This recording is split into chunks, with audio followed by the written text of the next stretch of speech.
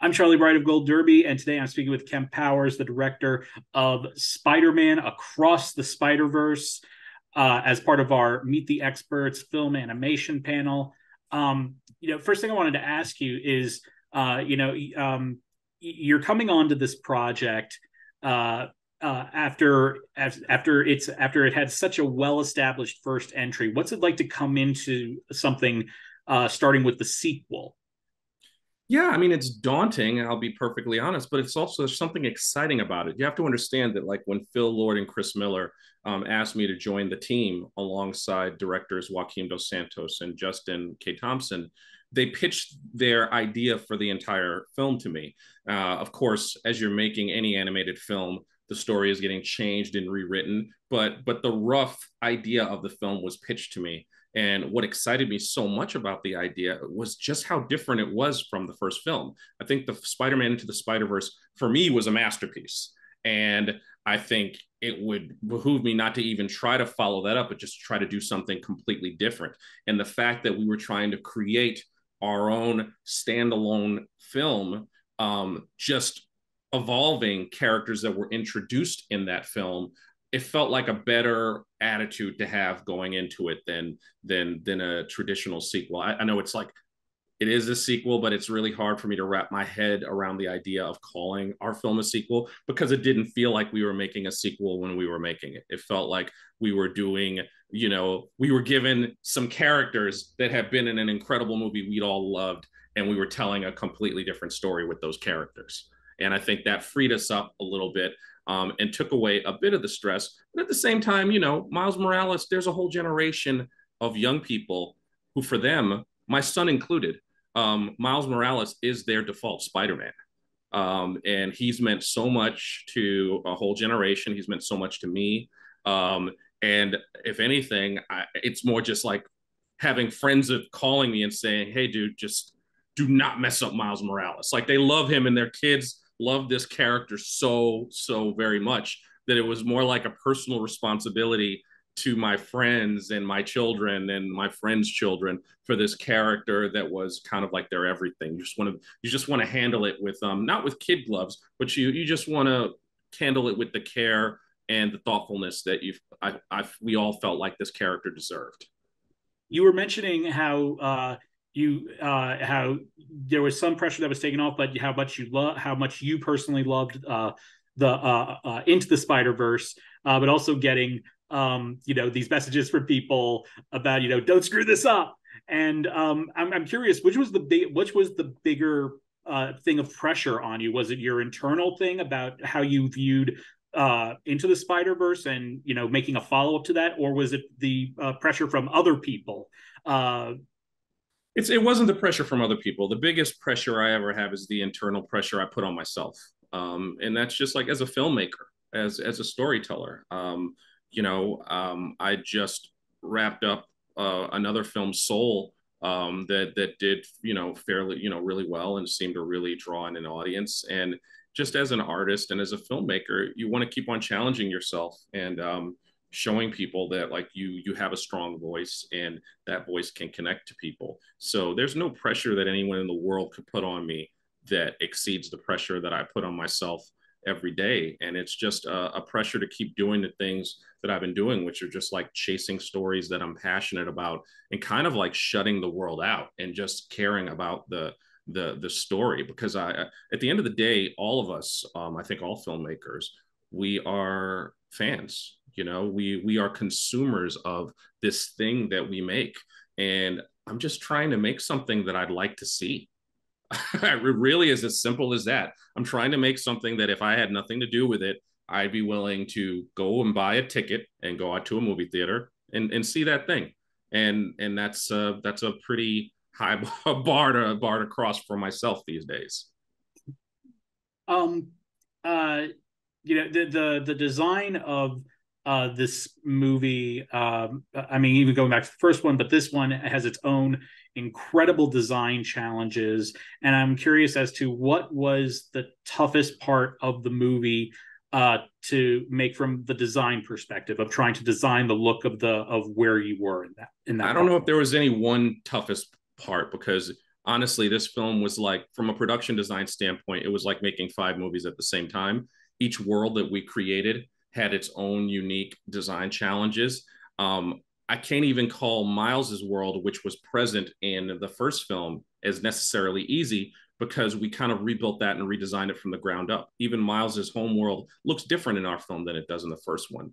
I mean, it's tough. I mean, Mumbattan, I would say, it was definitely a massive design challenge, because the concept for that world, that's when we go to the world of Pavitra, Spider-Man, known as Spider-Man India.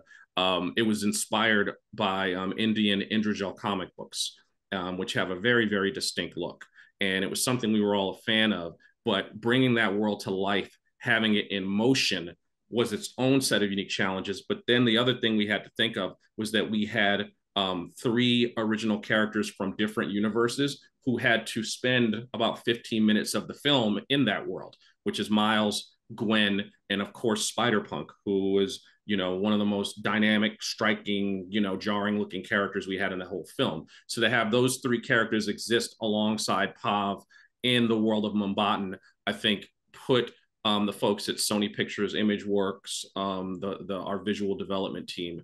I think it really was a challenge that, like, it put them to the test. But equally, Gwen's world, the world that we open on, the idea of this living kind of like mood ring, where the entire world reacts to the state of her emotions specifically, but also the every character, you see their emotions reflected in that world. That was a really cool, easy to get idea conceptually, that in practice, it had its certain challenges, and also knowing that we were going to open the film in this world.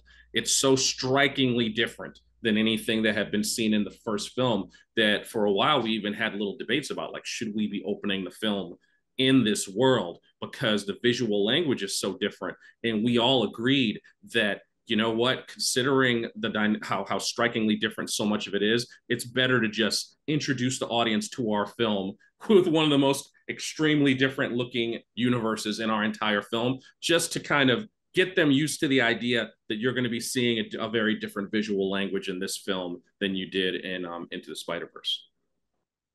I'm very curious about this. Do you have a personal favorite alternate universe version of Spider-Man? I mean, for personal reasons, I'd say Spider-Punk was definitely like a big. It really felt good to have Spider-Punk show up in this film. He was a character that a lot of folks didn't know anything about, and he was a new character to our film. Um, Daniel Kaluuya is an amazing actor. And his look was one of the most challenging looks to land in the entire movie. And he's also pivotal to Miles's story. He's pivotal to both Miles and Gwen in the film. So I think that was a character that had to earn his way. It was hardest for this character to earn his way into the film, because there were so many different characters, which made it, I think, the most satisfying to not only have him end up in the film, but be a part of the film that connected so much to other people. But it's really hard to pick a favorite. I mean, my favorite is always going to be Miles Morales. I'm so enthralled by his story and the arc of this character, and feel like it was so great to have an opportunity to move to this like next step in his evolution as a young man, to get to that, from that little adolescent to that teen who's like thinking about college. And as a parent myself, just remembering all of the conversations I had with my own kids, and there was something about visiting Miles at this point in his life that really, really excited me.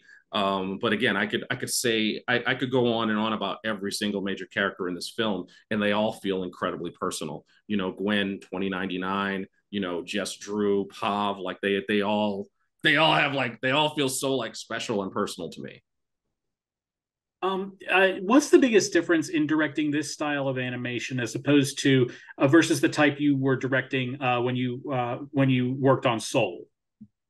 There's really no difference in terms of to directing, in terms of like directing animation for this film versus directing Soul. The major difference is just the number of collaborators. We had 3 directors on this, as well as Phil and Chris, being very, very involved in the process. Whereas Soul, it was directed by Pete Docter and co-directed by myself. So, animation is is a collaborative medium. I mean, it's interesting, you know, we're having this conversation today. We're doing a panel with animation directors, but at the end of the day, more so, I think even more so than live action, when you're looking at an animated film, you really are seeing the collective energy of a lot, like in our case, 1,000 individual artists, you know. And as an animation director, I sometimes am trying to describe the job to people outside of the business in general. I kind of describe it almost as like air traffic control, you know, because at times it is that you have these really personal things you're trying to inject, but you're also trying to take in, you know, process these amazing ideas that are coming at you from all different kinds of directions. From, you know, your department heads, in many cases, are, you know, fabulous artists in their own right. So I think the job is very similar in that way, in that both working on Soul and working on this, you know, it's incredibly collaborative. It's almost kind of like air traffic control. The only real difference are the collaborators. And, you know, swap out Pete Docter and Mike Jones and Trevor Jimenez and some of the wonderful people I worked at, you know, work with at Pixar, with, you know, Phil Lord, Chris Miller, Joaquin, Justin, Mike Lasker, our effects supervisor, you know, Patrick O'Keefe, our production designer, you know, Alan Hawkins, our animation lead, and Dave Callahan, our writer. And just, you know, it's just the names and people change, but it's very similar. Well, Ken, thank you so much for joining us, and we look forward to seeing you on our panel in just a little bit. Sounds good. Thanks for having me.